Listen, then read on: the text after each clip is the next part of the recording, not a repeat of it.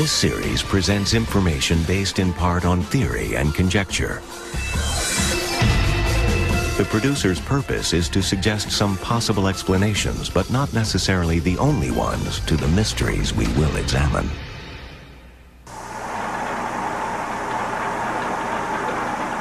Frozen alive to 100 degrees below zero, a 3-day-old embryo is held in suspended animation. As temperatures approach absolute zero, all chemical and biological activity ceases.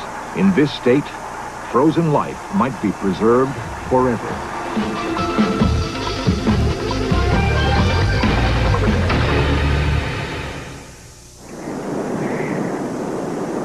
Since the dawn of man, cold has been our cruelest enemy. Even today, blizzards claim a yearly toll of the unprepared. During winter, death by freezing remains a constant threat.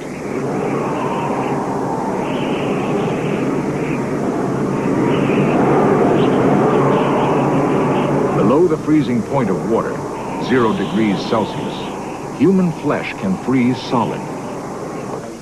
Hands and feet are especially vulnerable to frostbite. In severe cases, the damage is irreversible. When flesh freezes, cells are usually disrupted beyond repair. Research has led to advances in design of protective clothing. Along the Alaskan pipeline, properly dressed workers are safe down to minus 60 degrees Celsius. Below such temperatures, however, cold becomes increasingly lethal.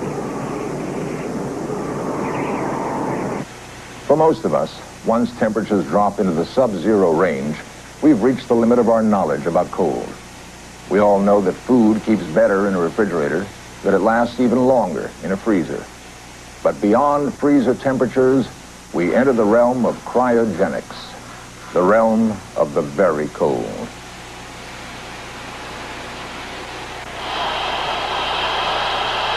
At 196 degrees below zero, nitrogen, the main ingredient of air, becomes liquid. 73 degrees further down, helium, the gas most resistant to cold, also becomes liquid. As temperatures drop still further, we approach the ultimate limit of minus 273 degrees, or absolute zero. To understand how freezing damage occurs, MIT scientists freeze cells under controlled thermal conditions. Using a special cryomicroscope, they have made films and videotapes of blood cells, embryos, and human tissue cells. Red blood cells are relatively easy to freeze safely. With the aid of protective chemicals and moderate cooling speeds, most cells survive. If they're chilled at the correct rate, even human tissue cells sometimes survive freezing.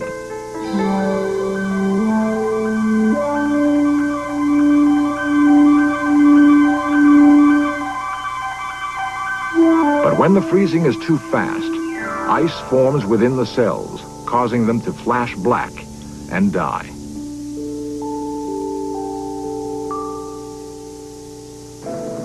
In nature, not all living things die when they are frozen.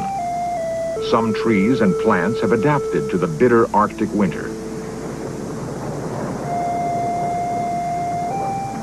Certain insects, like the tardigrade, survive below minus 50 degrees. The tardigrade and other Arctic insects freeze in winter and thaw without ill effect in summer. Is it conceivable that larger animals, perhaps even people, could survive freezing? To answer this provocative question, we must first examine the state-of-the-art of freezing the separate elements of life. At the Carnation Genetics Company in California, workers get a sample of sperm from a prize bull.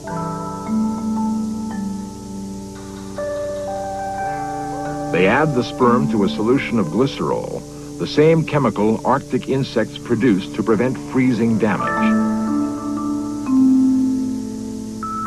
The sperm is frozen in liquid nitrogen at 196 degrees below 0 Celsius.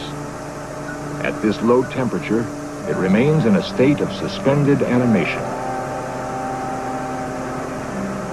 Months or even years later, the sperm will be shipped to cattle breeders. They thaw the sperm, bringing it back to life, and use it to artificially inseminate their cows. By carefully matching bulls and cows, farmers have vastly improved production of milk and beef. At the Tyler Clinic in Los Angeles, human sperm is preserved for many years. Reportedly, there have been human births from sperm kept in frozen suspended animation for over 10 years. No one knows how long it keeps its potency. Human sperm frozen today could possibly sire a child hundreds or even thousands of years from now. Blood is the very symbol of life. It carries warmth and oxygen to all parts of the body. Today, however, blood freezing is routine. The red cells are protected by adding glycerol.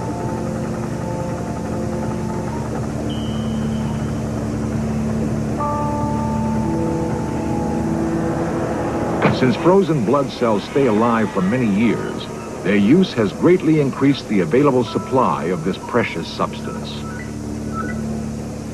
The frozen blood can be thawed and the glycerol washed out in less than an hour.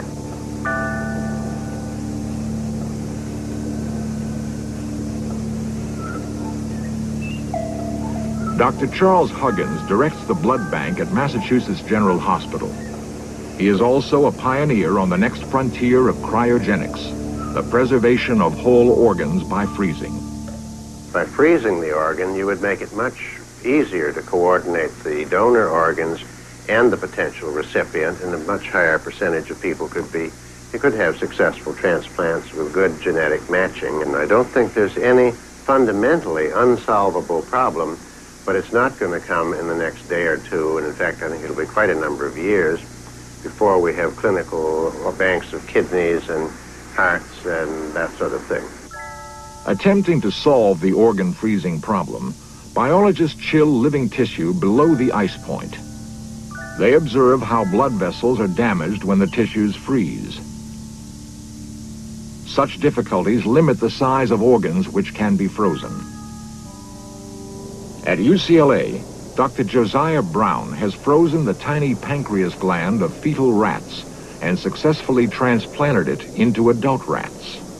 We're trying to work out in the rat pancreas the technique for freezing the pancreas so that it can be frozen permanently and implanted into a diabetic animal in order to reverse the diabetes. Our vision, our dream, is to have a laboratory with large banks of frozen pancreases and then implant the donor organ into the diabetic human and have it function. Of all life processes, none is more awesome than the growth of a tiny embryo into a complete animal.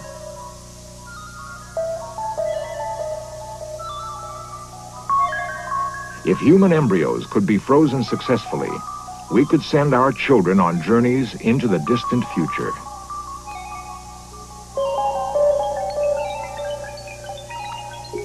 Protected by a chemical called DMSO, a mouse embryo is carefully frozen.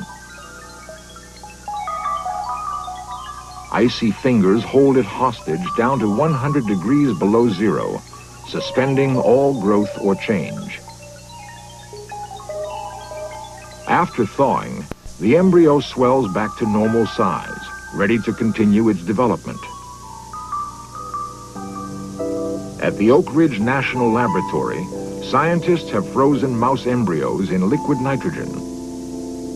They take embryos from the uterus of a pregnant mouse. The embryos are gently put in DMSO. Then, The scientists freeze the living embryos and store them in liquid nitrogen. Days later, the embryos will be thawed and reimplanted in the wombs of other mice. Remarkably, they develop into normal, healthy mice. Soon after the mouse experiments, cattle breeders also began freezing embryos. They flush week-old embryos out of cows known to have superior calves. By superovulating with fertility drugs, they can get as many as 15 embryos per cow.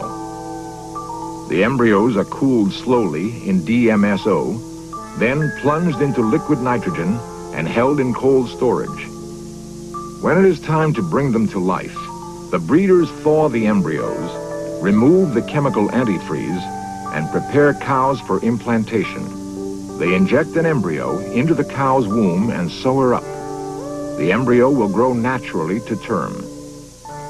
This calf is the first frozen embryo calf ever born in the United States. Such use of suspended animation could revolutionize the cattle industry. By selecting genetically superior parent cows and bulls, a farmer could quickly build up a champion herd. Blood cells and embryos have survived cooling to within a few degrees of absolute zero. As the temperature drops toward its theoretical limit, molecular motion virtually ceases. Processes of growth and deterioration stop. In this state, the essence of life could be preserved forever. There are those who would like to imagine that freezing could make man immortal.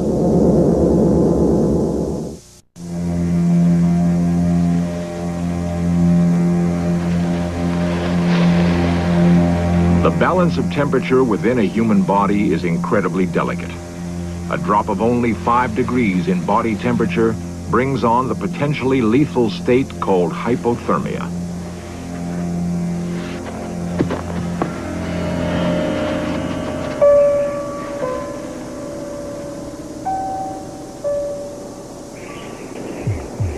Without adequate clothing, an injured skier is potentially in danger of losing her life.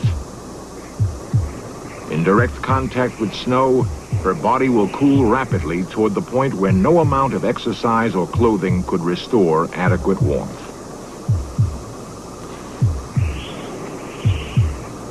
Unless she is rescued, death would then be inevitable.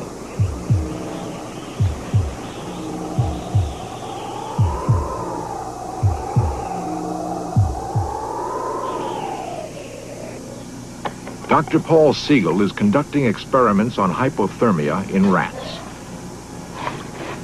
We're taking the rat down to 0 degrees centigrade. We're taking him down to the ice point and seeing how long we can stay at the ice point without breathing, without respiration. The rat's heart has stopped. Its vital signs gone. The rat is clinically dead.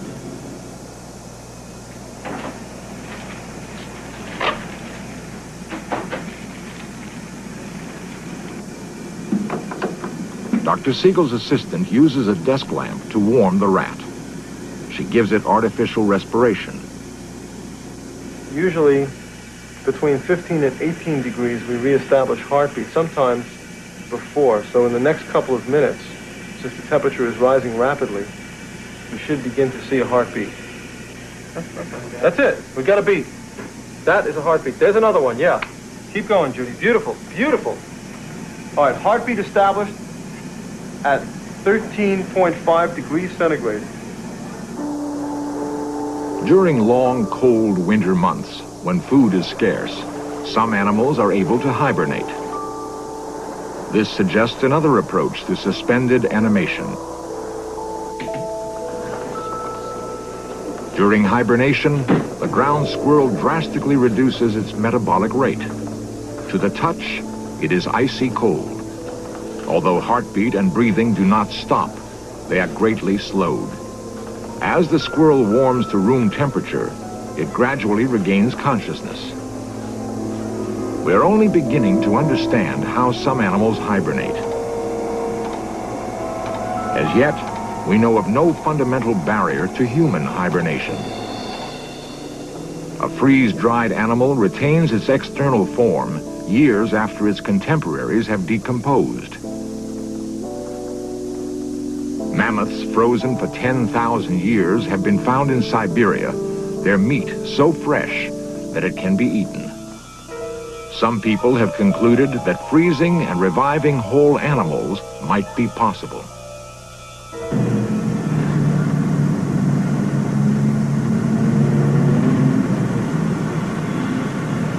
The finality of death is hard to accept.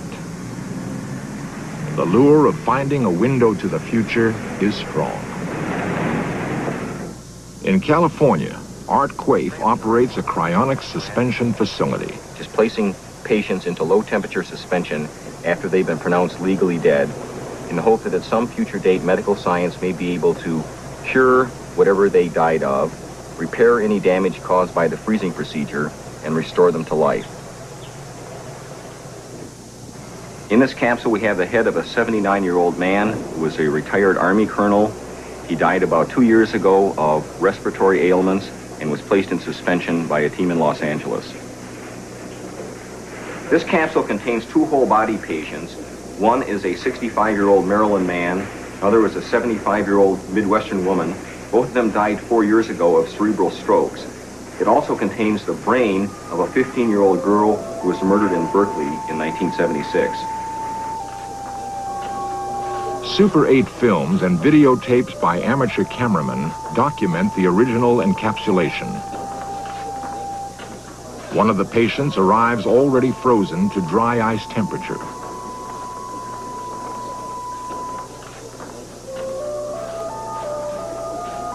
His body is placed in a plastic bag. It is wrapped in alternating layers of foil and fiberglass. The insulation will reduce the risk of thawing in case the liquid nitrogen in his capsule temporarily boils away.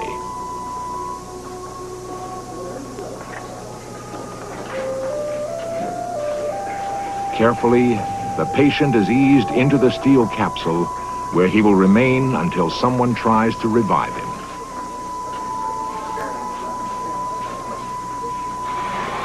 After encapsulation, liquid nitrogen was added. It has been replenished ever since. Has any person or animal ever been brought back, revived after having been frozen for such a long time? No human has ever been revived from the temperature of liquid nitrogen. We wouldn't know how to do that today. But there have been many successes with lower forms of life and less complicated organisms. If I were interested in cryonic suspension, what would it cost me to enroll in your program? First, you would become a suspension member of the Bay Area Cryonics Society, and that would cost you $1,000. Beyond that, you'd have to provide funding for your suspension. We recommend a minimum of $50,000 worth of funding. If I were to decide to sign up for the program, what assurance do I have that you would keep the temperature even, that you would keep me in suspension, that you would bring me back? It's basically an act of faith. Well, the procedure isn't perfected, so no, we can't give any guarantee. The only guarantee we can give you is that if you're put in a grave, you have virtually no chance of coming back. If you're frozen, you have some chance. It seems very dubious to me that we'll ever be able to successfully freeze whole humans. You have all the problems of preserving each of the separate organs of the person and the thousands of problems with that multiplied by the thousands of different organs that are in the body. I personally don't feel that this will ever come before 700 or 1,000 years from now. There is no exact count, but in the world today, there are about 20 frozen bodies waiting with a bare wisp of hope for the future. Most advocates of cryonic suspension are immortalists. They believe that medical science will eventually find a way to reverse the process of aging and extend our lives indefinitely. The more realistic chance of immortality, however, exists for the frozen embryo. For mice and calves, the technology already exists. The process will surely work for humans as well. It is believed that embryos could be kept frozen in suspended animation for generations. a woman of the future could choose her child from a frozen embryo bank. If whole body suspended animation is ultimately achieved, citizens of tomorrow could practice an intriguing new lifestyle. They would have themselves suspended before they grow old. Intending to sample life in centuries to come, they would launch themselves into the unknown. Millennia later, they would be revived, take part in life for a decade or so in a fantastic new world, and then continue their voyage into the future.